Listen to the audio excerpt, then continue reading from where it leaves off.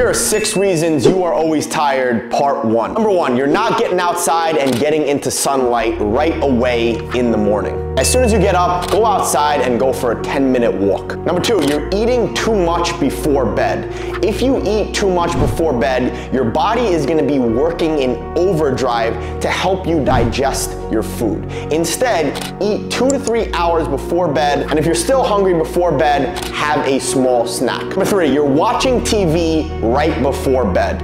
Instead, turn off all electronics 60 minutes before bed. If you do this, I promise you, you will increase your performance massively. Stay tuned for part 2.